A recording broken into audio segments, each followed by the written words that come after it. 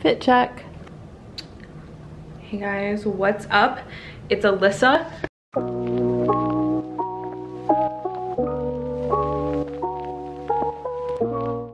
You know, the new year is here. It's 2021, and I know a lot of people have New Year's resolutions to eat healthier, take care of their body more.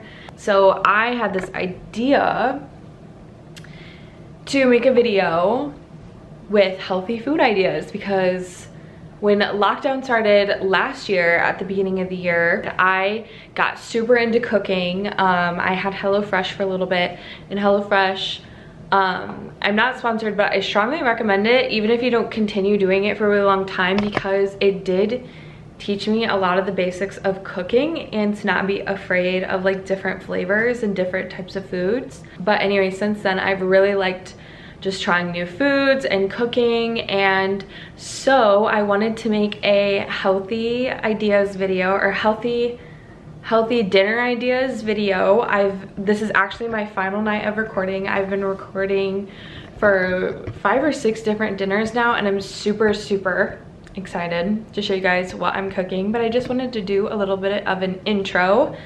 Thank you for joining me today so we can watch and learn how to cook these yummy, healthy, and satisfying meals. All right, guys, I am switching over to voiceover.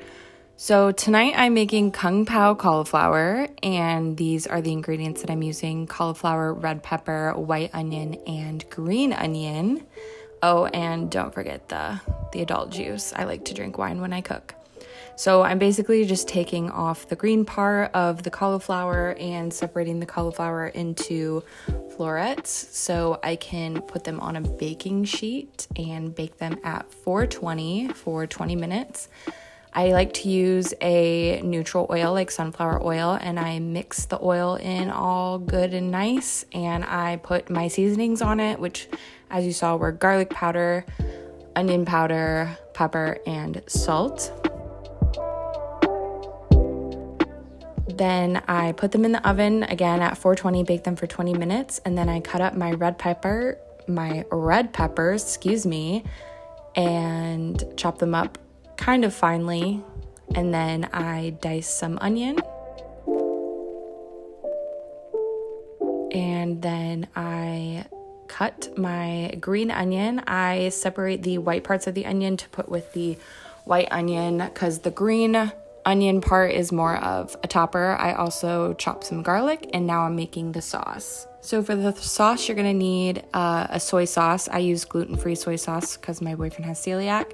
Toasted sesame seed oil, brown sugar, and lemon. You can use vinegar if you want, but I don't like vinegar, so I'm using lemon, and I will put the exact measurements down in the description bar. I also add some cornstarch to thicken and some honey to sweeten it a little bit. The garlic also goes in the sauce. Again, I use my neutral sunflower oil and saute the onions and peppers. Hi, me again. I wanted to interject because I literally forgot to put peanuts in the Kung Pao cauliflower. I can't believe I forgot it, because it's such a good little crunch, little texture to the meal. So don't forget to add peanuts. When the cauliflower is done baking, I bring it out and I start my rice. You can add as much as you like, but I'm cooking for my boyfriend and I, and he's trying to gain weight right now, so I usually make more for him. Then I add the cauliflower to my pan with the sauteed onions and peppers.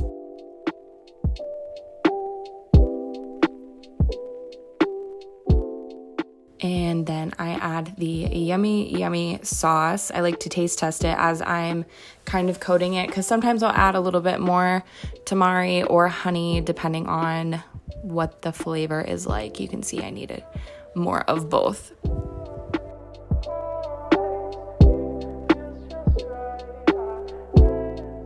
So this is just me plating it. This is for my boyfriend. For some reason, I always plate his, and it looks so much nicer than when I plate my own. So I am putting his cauliflower on his rice and adding the green onions.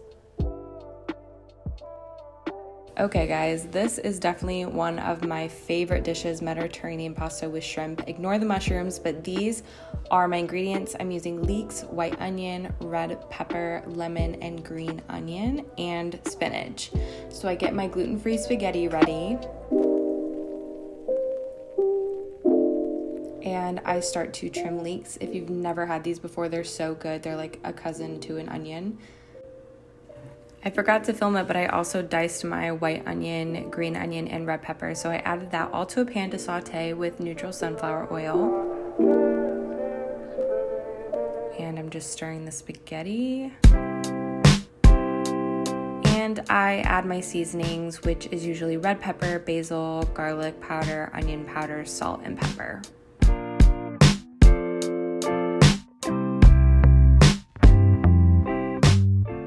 Honestly, I forgot I was making shrimp, so I would definitely start before this point making your shrimp, but I drained the pasta and I continued cooking my shrimp. Ideally, you'd want it this kind of done at this point, but I added the pasta to my cooked vegetables and I kind of just started stirring everything together. And then I drained the shrimp from the weird water it gets when it's frozen, and I started tossing that all together.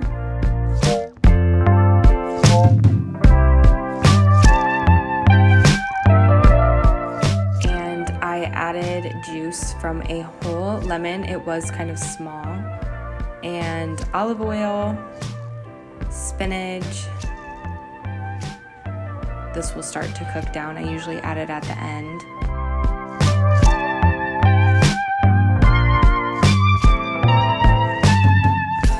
Bit more basil and red pepper, onion powder, garlic powder for flavor.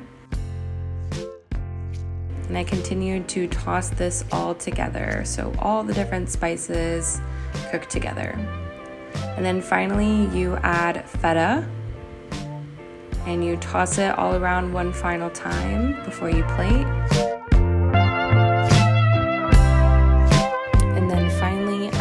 Plate the pasta and just add additional feta on top because I love feta.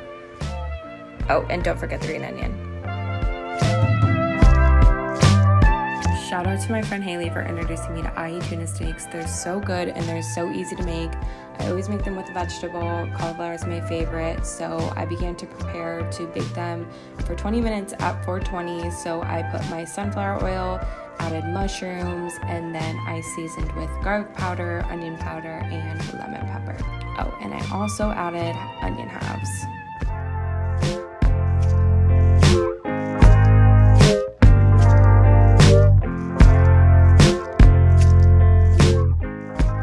Then I began to season my thawed ahi tuna steaks with the 21 Salute seasoning from Trader Joe's, basil, and the umami seasoning, I think that's how you pronounce it, from Trader Joe's.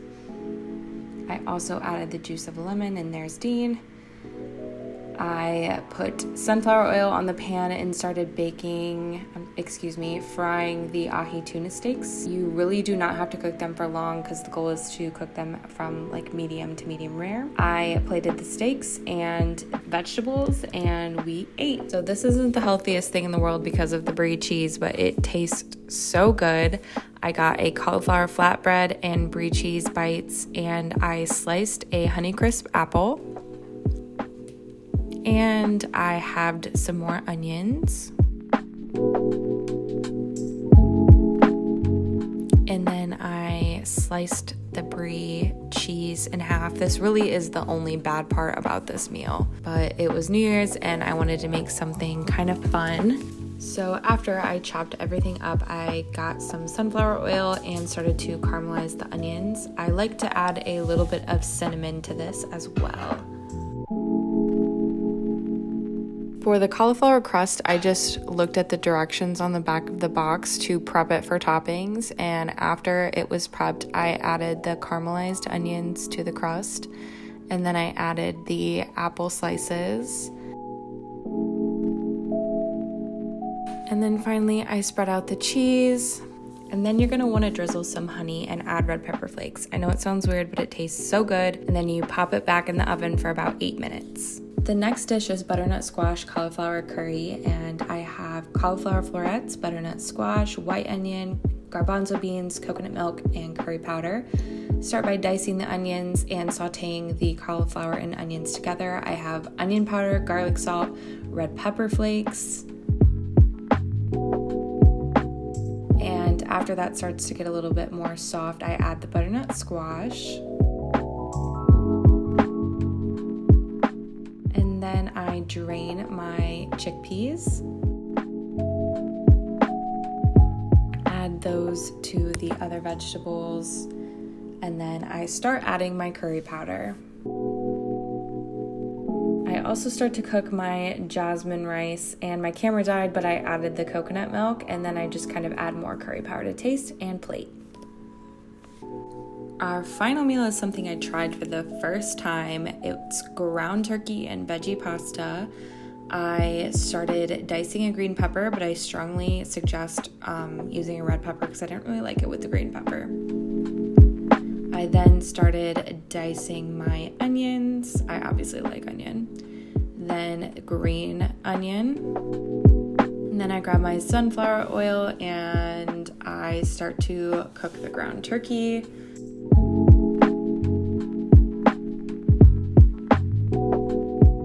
I seasoned it with onion powder, garlic salt, and basil. Oh, and salt and pepper, like usual.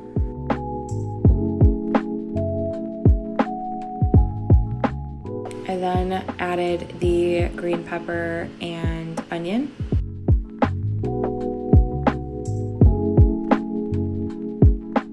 And then I began to cook my pasta noodles as I continued to cook the meat and veggies.